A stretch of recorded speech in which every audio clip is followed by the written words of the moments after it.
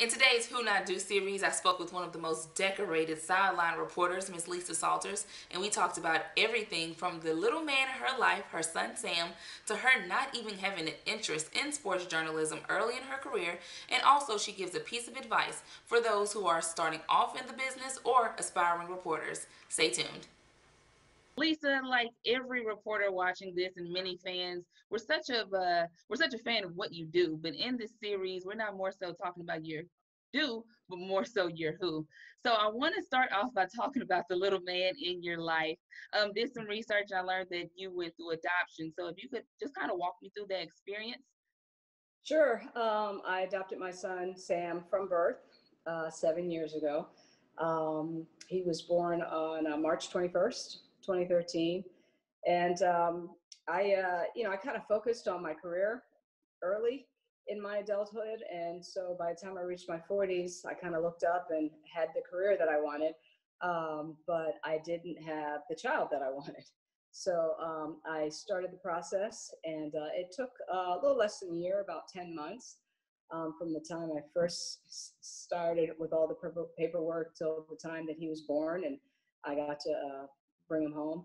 So it's been, I can't believe he just started second grade yesterday, virtually, of course. And, my friends were laughing at me because I'm like, I can't believe he's in second grade already. This is crazy. But it is crazy to think that, 7 years have flown by, and he's turning into quite the little guy. A lot of the times we hear about girl dads, especially with the unfortunate passing of Kobe. But can you give me a definition of exactly what is a boy mom to you? A boy mom, yes, that is me. Boy mom is that you hold it down, and have you ever met a guy, a man who didn't love his mom? Never. Like, women sometimes have odd relationships with their mom, but there could be some strain there, whatever. But boys always love their moms, and so Sam loves me. I adore him. Being a boy mom is going to all the sporting events, teaching him how to throw a football, teaching him how to play the piano, teaching him to be respectful to everyone, especially to women. To me, that's what being a boy mom is, teaching him how to be the kind of man that women want men to be. That is so true, man. Love their mamas. Now I want to kind of touch on your career a little bit. I watched a video where you talked about that you went into journalism. You've always loved journalism, but you loved hard news. Sports was not on your radar until ESPN was on yours, actually. And so, how was it to just get into that role, and also what's kept the fire lit under you for over 20 years now? So yeah, I did hard news for the first 12 years of my career, and I never gave sports a thought. It wasn't something that I thought was, even an option coming out of journalism school, because, you're taught about politics and economics and, social events, current events, things like that. They're crime reporters. And so, yes, while I knew that there was a sports page in the newspaper, it just didn't cross my mind that journalists actually covered sports. So I kind of looked down my nose at sports journalism as not being real journalism and not being real work. And I was at the network. I was at ABC News, and I was based in Los Angeles. And one of my bosses, his father, was an executive at ESPN.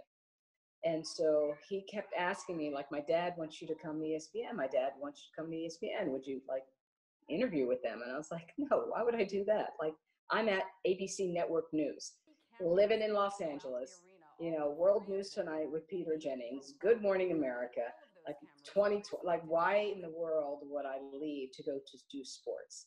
And finally, they asked enough times, and I finally said, okay, I'll go do an interview. And it really wasn't an interview. They were trying to sell me on the job, like, come here.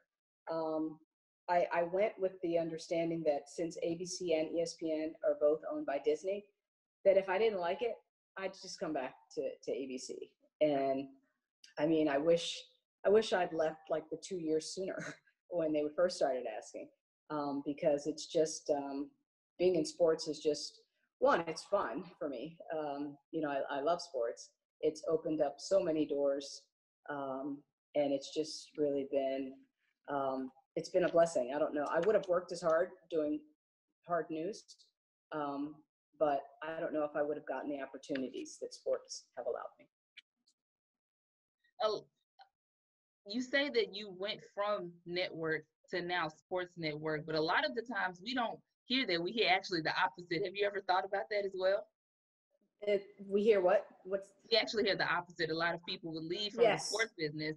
right. Well, yeah, like as I was leaving uh, ABC to go to ESPN, Robin Roberts was leaving ESPN to go to Good Morning America, like right around the same time. So we really didn't cross paths at all at ESPN, but knew of each other. So yeah, like a lot of people, they see, you know, the network as being and hard news as being the pinnacle of journalism. It just kind of so happened that it worked the opposite for me.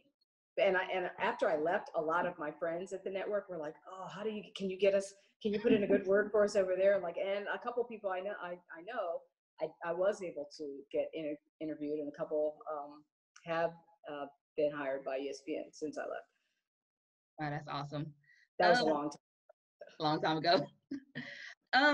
So I want to talk about some of those challenges that you may or may not have faced in your career. Especially it's been going on for years, but we've seen a lot recently, considering like the Washington football team and being harassed and just discriminated against. Have you faced any challenges in your career? I have not. I have not been harassed. And I joke with Susie Colbert, who's also said that she's never been harassed. I take that back, though. There was that one moment with Joe Namath on a football field.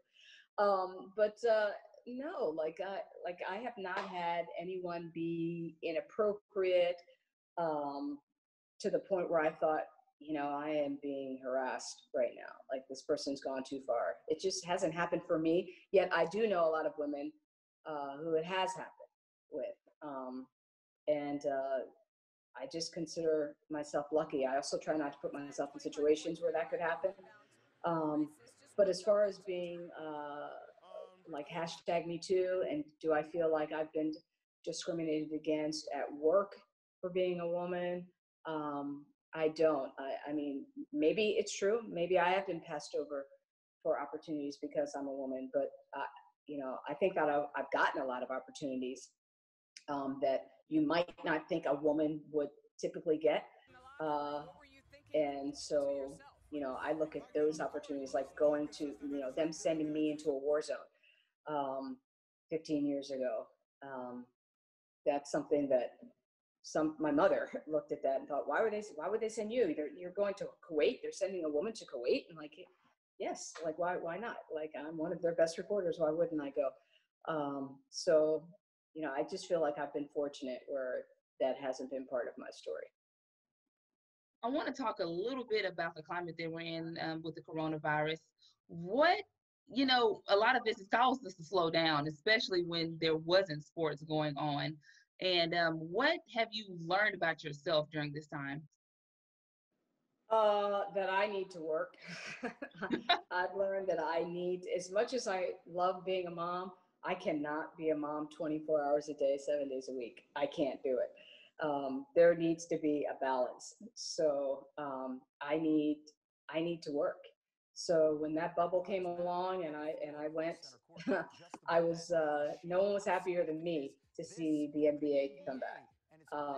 And I'm happy that football is coming back, and I get to start a new season, my ninth season with Monday Night Football on Monday. But that's what I learned about myself is that as much as we all always complain about having to go to work, I have to work. I cannot be off for 4 months at a time, not doing anything. I definitely agree. I'm not ready to be retired yet. Yeah. So you can see yourself doing this for a I long can time to come. eventually. Eventually, that's going to happen, but not yet.